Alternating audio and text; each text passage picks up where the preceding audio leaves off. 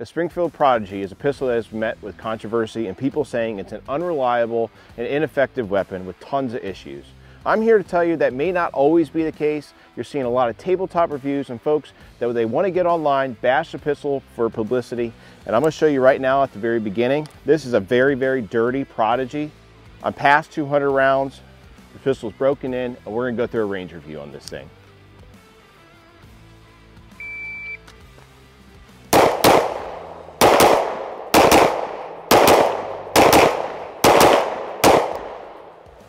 As I stated before, with our Prodigy, I'm well past 200 rounds total on this pistol. I've had nothing but reliability on the pistol. That doesn't come without a caveat. With that being said, the first couple hundred rounds of this pistol, it had very, very weak ejections, almost to the point where I thought I was going to do some tuning on this pistol. And with that being said, I did do a very, very slight bit of tuning on this pistol to maybe help out the ejections, but that wasn't even until after, let's say, it started getting better ejections. I had bought in a 14-pound recoil spring to replace the recoil spring in this pistol to try and help out the issues I was having with weak ejections. They weren't staying in the chamber, they were ejecting, however, they were practically falling out of the pistol. I then removed the extractor, tensioned that extractor a little bit tighter because it seemed like it was a little bit loose. And the extractions on this pistol right now, as you're seeing, are very, very strong. Out of the box, I took this pistol, completely cleaned it, lubed it up with some Lucas oil stuff that I always use. A real good lube job on it, put tons of lube on it. 1911, 2011 pistols, they need lubrication, unlike some of your Glock and 320 size pistols. They're a little bit different. They're not quite as, let's say, maintenance free as what you'd come to expect. But overall, this pistol out of the box has been absolutely fantastic for me to this point, especially now that it's broken in.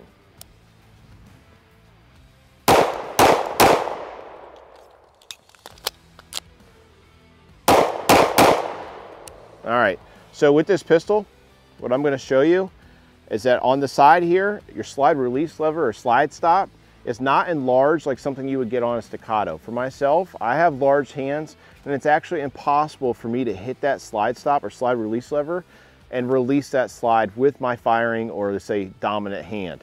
I have to take my support hand as I come up on it and actually catch that to release the slide.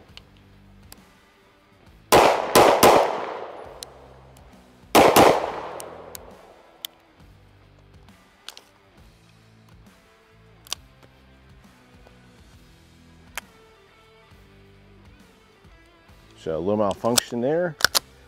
That's the first malfunction I've had out of, let's say, close to 300 rounds.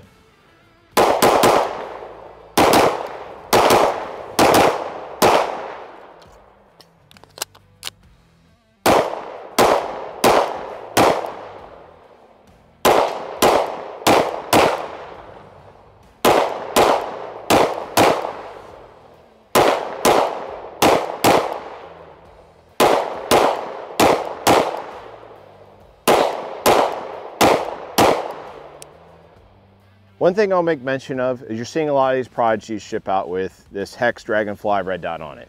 If I was to make one claim or thing that I think you should steer away from, unfortunately, it's these Hex optics. This Hex optic right now is actually dead. It's not working. It's shut off on me while I'm shooting, which is unfortunate. In the past, I have had issues with them. I'll be the first to admit it. We've worked with Springfield for a while. However, these red dots, I think, are truly missing the mark.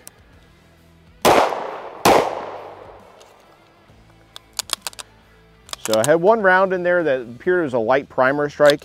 After that, though, still shooting okay. No failure to eject or anything like that on there, but let's get a good look inside that chamber. And you guys will see how dirty this thing is right now.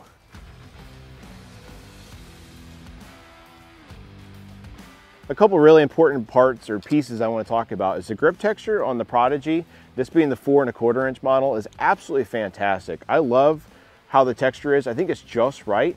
I don't have this pistol and feel like it needs some form of extra stippling. The undercut under the trigger guard is perfect for that two-handed grip. In addition to that, one thing I'll mention, a lot of people are probably not going to believe me when I tell you I've owned a C2 Staccato, and the grip safety sensitivity is actually better on this Prodigy. I think it's sensitized a little bit better. I find it easier to activate. On my Staccato, I had a lot of issues wearing gloves or, let's say, a quick grip or something like that where I actually wouldn't hit it. Now this pistol, I don't really ever have those. It just seems like it's a little bit better, like, sensitivity wise. Now the safeties on here, they feel good, good positive retention and clicks to them. There's no binding I'm noticing with either side, and overall it feels really, really good. So let's throw some more rounds to this pistol and keep seeing how this thing fires. Right now what I work on is a failure drill, so that's 2 to the chest, 1 to the head. Some people call it the Mozambique. Today we're just going to call it the failure drill.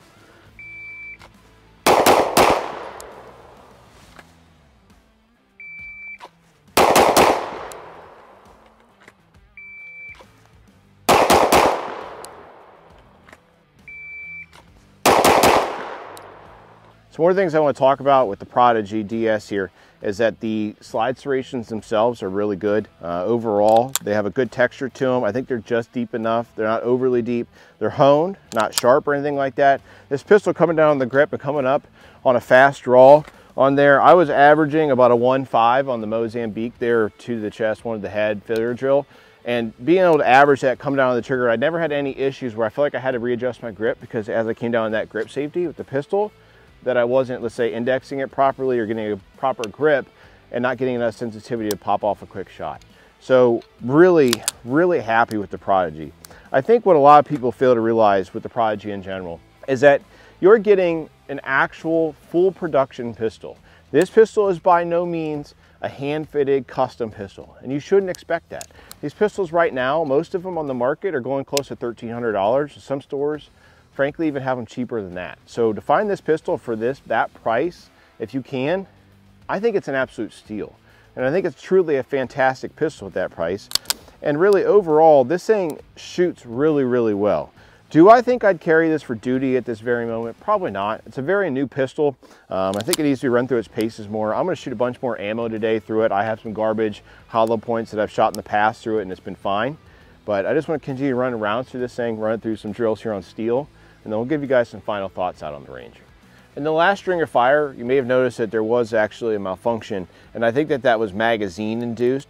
Overall though, the magazines for these Duramags, I've actually paid, I'll show you, 35 bucks for this big old 26 mount, round one. Now, the Prodigy DS, both models where you get the 5, 4 1/4, they do both come with magazines. One here, guys, is a 17 round that comes with it, and then a 20 round with this awesome little base pad. I really enjoy it. I think the Duramags overall, they seem like they're a good quality magazine. And again, just one issue that I really believe is magazine related. So let's throw some more rounds down range. What I want to talk about in this next string of fire in particular is the trigger on here. The trigger on the Prodigy is a real crisp braking trigger. I'd say it's close to about 4.5 to 5 pounds. So it's a little bit on the heavier side, but let's say if you're talking duty rated or whatever like that, like a duty style trigger, I think it's perfect. And the fact that it breaks crisp and clean with nearly no creep whatsoever is really nice. And what I want to do on this next section also is I'm going to walk you through the trigger pull. With the trigger pull, here you go, is slack, slack, firm wall, and then it breaks. There's really no, and your reset, I'll show you, very short.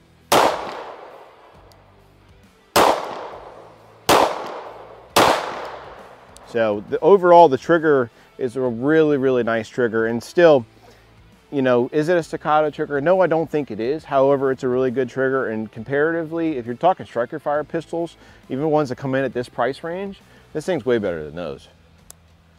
So what I want to work on now is a little bit of accuracy. I'm going to end up shooting the pelvic girdle here on the target and actually see how accurate I can be with the pistol. Again, I reiterate this with the reviews, is that I, myself, and the majority of other shooters, you can't actually outshoot the pistol. If you are outshooting the pistol and you're more accurate, quote unquote, than the pistol is, I'd be very surprised.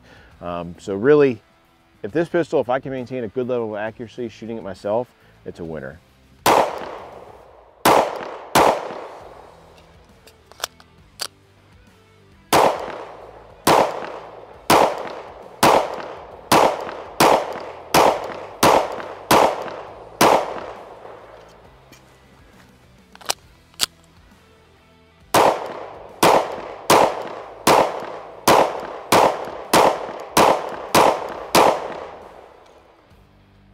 What I want to show you here is that I actually picked the C zone, let's say wording here on this target, and decided just to shoot that C.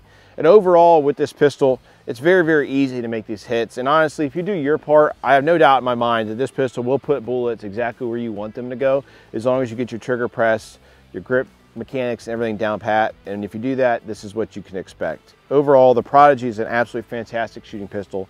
It's accurate, it's proven to be reliable. I have one malfunction in there that I think is pistol related with a light primer strike. One that's magazine related, which you'll get sometimes with 2011 mags. I did actually have 2 magazine related malfunctions within 500 rounds on my Staccato C2, which we did a review on way back when we started the channel. And this pistol, the Prodigy, I probably can't stress it enough. For the everyday American looking to get into the 2011 game, I don't frankly think that there's a better choice than the Prodigy if you want to get into the 2011 game. Now, if you want to get into this at the high-end, ultra custom guns, you know, plus $2,000, I honestly think go the full custom route possibly, and you go up to like your Atlases and things like that. Staccato makes a very, very good pistol. However, if you're not ready to spend that much, I think the Prodigy will accomplish nearly everything you want. So let's run this thing through a couple quick combat drills. We're gonna run across on some steel, do some more dynamic type shooting, and I'll give you guys some final thoughts.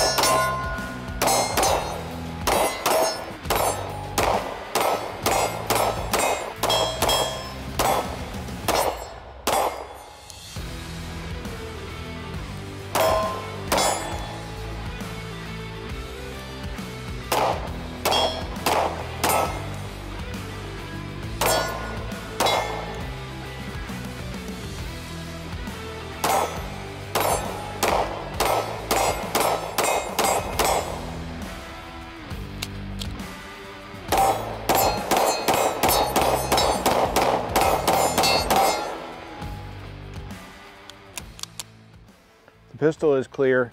The Springfield Prodigy, I think, is a fantastic pistol for somebody trying to get into the 2011 game. I think it's also a great pistol for somebody that doesn't want to spend over $2,000 to get a good functioning 2011 that shoots really, really well. This thing is very accurate, has a fantastic trigger, good grip textures, good ambi safeties on there, good slide serrations, front rail for mounting accessories, nice bull barrel, good, let's say, guide rod assembly set on there. Optics mounting platform, AOS from Agency Arms, and overall with this pistol, it has been a reliable pistol. I think the issues I had were magazine related through the 26 round magazine I purchased after the fact. The malfunctions I had were on the reload from that magazine. Outside of that, there was one malfunction, which was a light primer strike. Could have been ammo related, could have been the pistol. This pistol is extremely dirty at this very moment. It's still well lubed. It slides good, frame to slide function and fit is absolutely fantastic. It fits really, really well. And overall, guys, I think Springfield is really onto something with the Prodigy, making a good production 1911 double stack 2011 style pistol. So if you like what you saw today, please make sure you like, comment, subscribe, and let us know what you thought. But most importantly, follow along next time with Hunt, Fish, Shoot.